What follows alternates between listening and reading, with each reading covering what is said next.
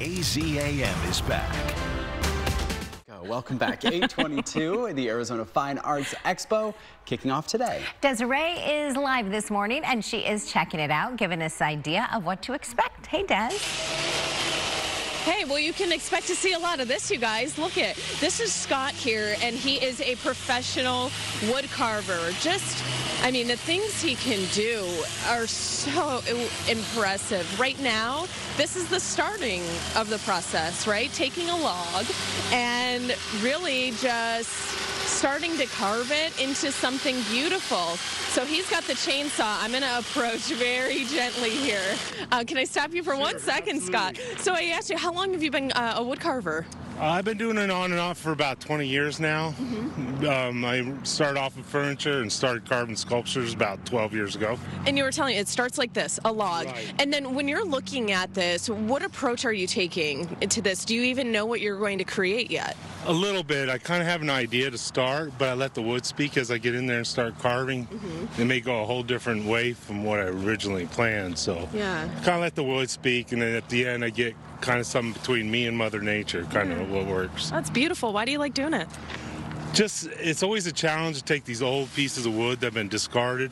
Some are from the firewood and make a piece of art and something that lives on. Okay, well, let Scott get back to work, you guys, and finish his masterpiece there. And then I'm going to take you inside here, and I'll show you what some of these finished pieces look like. So all of these you are looking at right now, Scott has created. And Stephanie, you've been working with Scott now for how long? We've been doing the woodworking for over 20 years, the carving, close to that amount of time. We start out with furniture, but now we do all carved pieces.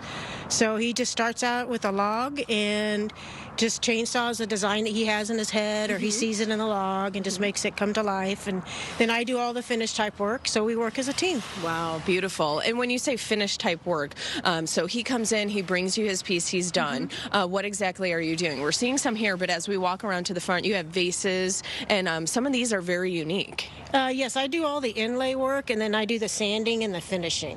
Okay. And then like this one here where we're seeing the vase, and we've got even the stone in the crack there. You're doing all of that. Yeah, a lot of the woods we work with have been dry for a long time, so they have a lot of cracks.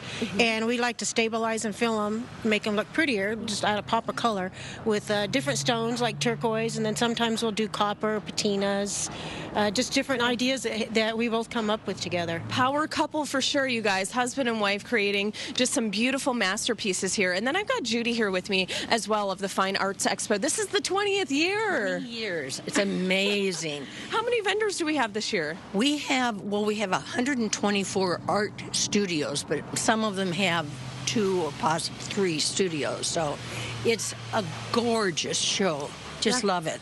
And they're here for 10 weeks. 10 weeks, every day, 10 until 6. So some artists are local, some come from all over the world. We do. We have an artist from Ireland. We have one from Israel that had a little trouble getting out with all the violence. And we've got different artists. We've got sculptors. We've got painters. The Arizona Fine Art Expo has a variety of fabulous artists. And just to come in and spend time and walk around, and we have a nice cafe, and we're on the southwest corner of Joe Max and Scottsdale Road. Perfect. So coming up, you guys, if you want to get out here, do some shopping, browse around, we'll have some more details on how much that'll cost you, and we'll look at some other artists too. That was great, Des, to see the before and the after of all that beautiful wood artwork. That was really cool. That's impressive. If he just takes a chainsaw and art happens. Yeah, wow. It's amazing. It would not look like that if I tried. That is for sure. It would have some kindling for your fire.